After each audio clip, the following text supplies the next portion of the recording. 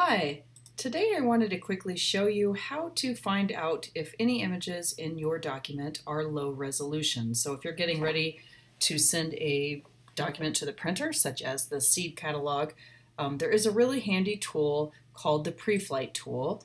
This is the window that appears when I open that up.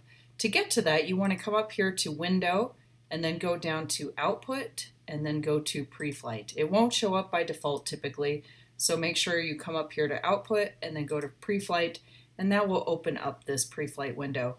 What's great about this is it tells you about not only low resolution images, but also overset text in case something's getting cut off from a text block.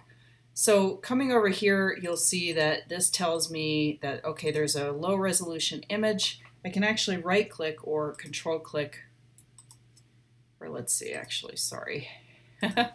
If I double click on this, I thought you right clicked on it, but if you double click on it, it'll take you to the image in question, and it'll say that this image is low resolution, so it's 130 dpi, which is not high enough for print. You can also look at your links palette here, and that's also located under Window, under Links. And you can look at things individually here, and it'll tell you your actual DPI and your effective DPI. Your effective PPI, is the important number. You want this to be 300 dpi if you're going to print, at least for small jobs. If you're doing a large banner or something, sometimes those can be like 150 ppi, but in this case we want 300 dpi.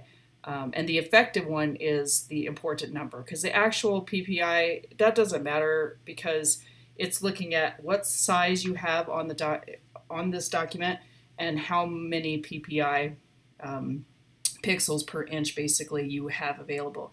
And we want to have 300.